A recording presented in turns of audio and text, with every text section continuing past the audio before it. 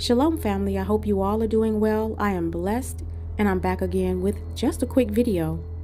You know, I thought I was done with this topic, but my video has been shared in a negative light. This Tobit chapter 4 verse 12 and 13 and this topic in general has ruffled feathers. People are upset about this topic in Tobit chapter 4 and verse 12 and 13. It says, "Beware of all whoredom, my son, and chiefly take a wife of thy seed, of thy fathers, and take not a strange woman to wife, which is not of thy father's tribe." This has people upset to the point they're sharing my videos in a negative light. And on the video post, he put disobedient women still trying to teach scriptures. Listen, I don't know why some people feel so inferior.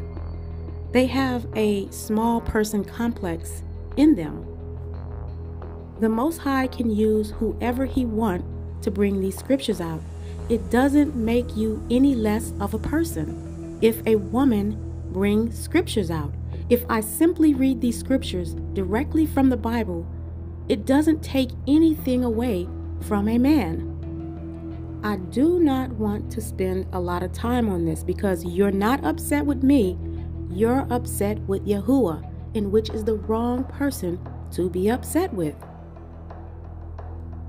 You know nothing about my life, whoever you are. My husband could be sitting right next to me while I'm making these videos. You have no idea. More importantly, the Most High do not have to ask anyone on the face of this earth if it's okay to use a woman to bring these verses out. Some of y'all, this is your go-to.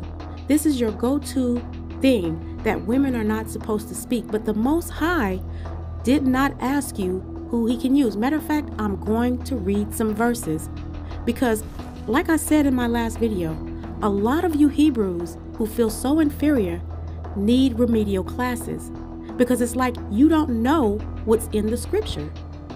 Some of us do not want to hear this mess anymore. We're tired of listening to all of you false prophets. You might as well be cast away with the heathens because it's ridiculous. The word of Yahuwah cuts to the marrow. So much so, you want me to be quiet. Guess what? If you think this hurts, the lake of fire is going to be even more painful. It's bad enough that we've had the heathens lie to us all this time. Now we have our own people within the nation who hate the truth. They want the lies that the heathens have always told us. Let's look at some scriptures and see if the Most High use women at all, because I never hear anyone really teach on this. They don't say a word about it. Deborah was one of the judges of Israel during a time of oppression. She is called a prophetess and the wife of Lappidoth. Yahuwah spoke through her as she held court under a tree called the Palm of Deborah in Ephraim. Now let's take a look at this in Judges chapter 4, starting at verse 4. It says, "And Deborah, a prophetess, the wife of Lappidoth, she judged Israel at that time. And she dwelt under the palm tree of Deborah between Ramah and Bethel in Mount Ephraim. And the children of Israel came up to her for judgment. And she sent and called Barak, the son of Abinoam, out of Kadesh Naphtali, and said unto him, Had not Yahuwah Elohim of Israel commanded, saying, Go and draw toward Mount Tabor, and take with thee 10,000 men of the children of Naphtali, and of the children of Zebulun? And I will draw unto thee to the river of Kishon Sisera, the captain of Jabin's army, with his chariots and his multitude, and I will deliver him into thine hand. And Barak said unto her, If thou wilt go with me, then I will go, but if thou wilt not go with me, then I will not go." Let's expound a little more about what's going on in this situation. When Deborah became judge, the Israelites had been subjugated for 20 years by Jabin, king of Canaan. The commander of Jabin's army was named Sisera, and he had 900 iron chariots, formidable weapons against Israel's foot soldiers.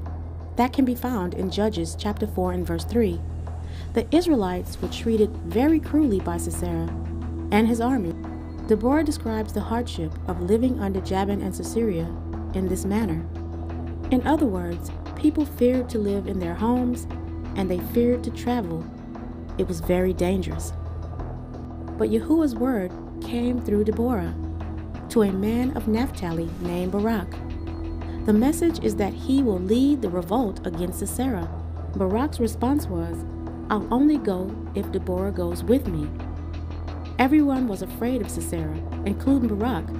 Deborah agrees to accompany Barak, but she also prophesies that the honor for the victory would belong to a woman, not to Barak.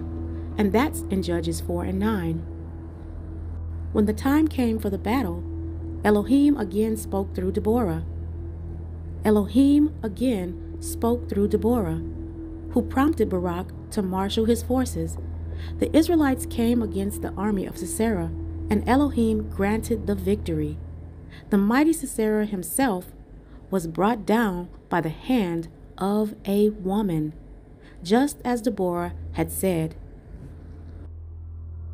We can all learn something here. Instead of the men of Israel telling Deborah to be quiet, Barak said he would not even go to war without her. And we can see here that Yahuwah uses whoever he chooses.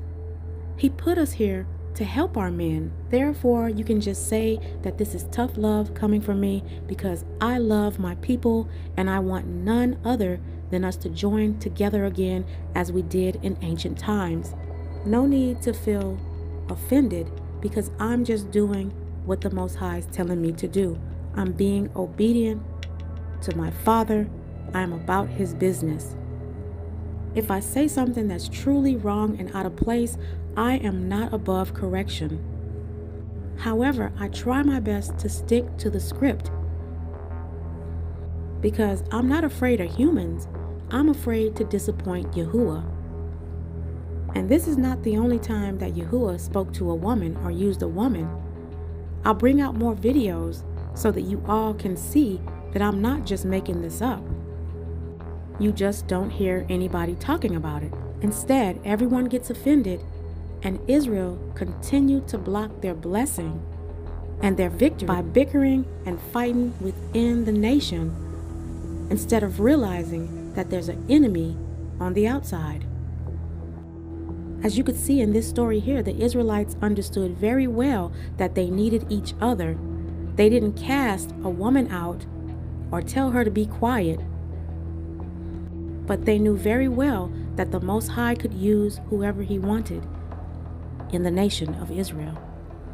I won't say I'm sorry for offending you guys because I'm just reading the scriptures, but it's so unfortunate that instead of you securing your salvation in the kingdom ahead to come, you're more worried about a woman reading the scriptures. And you have no idea if the Most High is using this particular person to help you win the victory, whether it be a man or a woman. This concludes my video. May the Most High bless you and keep you safe in this dark hour. And until my next video, blessings and shalom.